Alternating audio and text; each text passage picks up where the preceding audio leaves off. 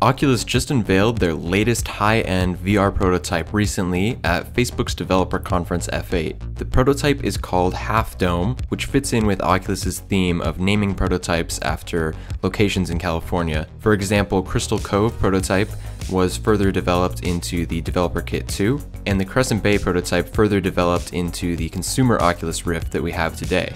So it seems reasonable that the features shown off with this prototype may end up being further refined for Oculus's second generation headset. From what was shown so far, this is a huge leap in progress from the current Oculus Rift as well as the Vive and Vive Pro. The most immediately noticeable change is that this headset has a 140-degree field of view, which is about a 40% increase from the Rift, which the field of view of that is about 100 degrees. Humans naturally have a field of view of about 210 to 220 degrees, so while this will be a substantial increase, there's still room to improve as the years go on and VR becomes more and more immersive. They also showed off some really impressive gloveless and controllerless hand tracking using machine learning. This will be great for certain games and social experiences in VR, and it's also going to be great for showing people VR for the first time. Using your hands without any controllers or any buttons is just completely natural.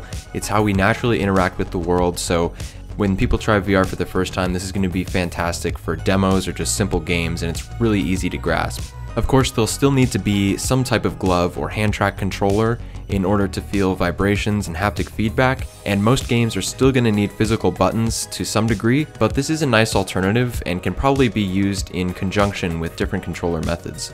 Oculus has also improved in tracking other parts of your body besides just your head and hands.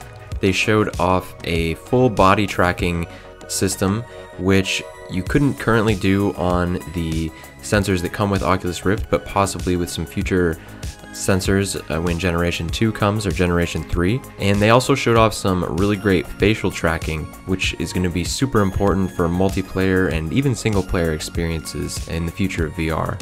As you can tell by the video, Oculus is picking up people blinking, so that means that some form of eye tracking is going on there, and that really opens the door to a lot of possibilities, including varifocal displays.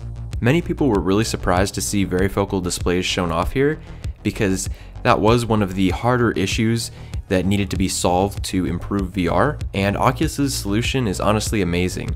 What a varifocal display is essentially a display that shows different layers of imagery at different levels of focus. And to kind of understand how this works, you can try this experiment of putting your hand out, just open palmed in front of your face about 5 inches or about 13 centimeters, and just focus on your hand with your eyes without moving your head or anything. And you notice that the background blurs out, but you can still see all the detail of your hand. And alternatively, just keeping your head and hand in the same place, you can focus on the background and suddenly your hand becomes blurry. This is how we naturally see the world, but in current VR headsets, the frame of reference has been stuck at about 2 meters. So Oculus's solution to this is to mechanically move the displays closer or farther from your eyes depending on what you're looking at. And apparently this is silent and still allows the Half Dome prototype to be the same weight as the current Oculus Rift. So all of the improvements shown here, particularly the visual ones, are really going to aid with immersion and to help reduce the number of people suffering from VR sickness. One of the things that they didn't really talk about that much was resolution, but they really wanted to highlight that resolution and pixel density will kind of naturally improve over time from these display manufacturers. But solving things like a higher field of view and varifocal displays, those were harder challenges that are now beginning to be solved. One thing to keep in mind is that with an increase in the field of view, that also means that the resolution needs to be higher just to have the same clarity and pixel density of current generation headsets. So what this means is that the Half Dome prototype likely has higher resolution panels than the Oculus Rift, but the quality of imagery probably looks the same, but obviously not including the improvements given with the varifocal display. I'd imagine that Oculus would like to have Generation 2 still have a noticeable resolution increase and not just a noticeable field of view increase, so I would expect this to improve for a consumer release, but that's also going to take some time for the display manufacturers to make affordable and more pixel dense screens. The specs of Half Dome are also really close to what Oculus's chief scientist Michael Abrash, had predicted for consumer headsets by or around 2021. This picture is from his talk at Oculus Connect 3 back in 2016, and you'll notice that Half Dome meets the field of view and the Varifocal Display predictions that he had, and we don't know the pixel density yet. I would imagine that the current Half Dome prototype doesn't have that pixel density, but I would expect that to be improved in the future like I stated. So it seems like his predictions are right on track, and you can also see back in 2014 he pretty accurately predicted current generation VR headsets as well. Now, is that to say that we're not going to see Generation 2 VR until 2021? Maybe, but I think 2020 to 2021 is a pretty reasonable time to expect it. Oculus has said in the past that they see generations of VR headsets to have a life cycle somewhere in between game consoles and cell phones, and obviously this is still a prototype and not consumer ready just yet.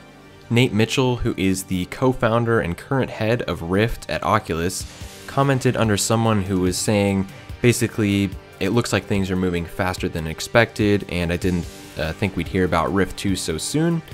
And under this he kind of ruined the party, but it's a bit vague, so take from it what you will.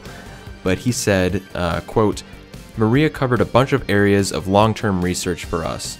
This is just a peek into some feature prototypes. However, don't expect to see all of these technologies in a product anytime soon." So it's possible that some of these features might not make it until Generation 3, or maybe just that Gen 2 is farther away than we thought and won't have everything shown at this conference. It's tough to say either way. Regardless, I'd love to hear your thoughts and predictions in the comments below on Generation 2 VR, when you think it's going to come out, how you think HTC, Valve, and these other companies that are in the VR space are going to respond to this, and just generally what you think about the Half Dome prototype. I'd love to hear it. That's it for this one, guys. Till next time. While this video is closing out, I just wanted to give a thank you to everyone that has watched and subscribed so far. I just recently hit over 1 million views on YouTube, which is a crazy number for me, and it's awesome that I've achieved this in my time here on YouTube. So thank you to everyone who has supported me, viewed the videos, and subscribed, and I'll see you guys in the next one.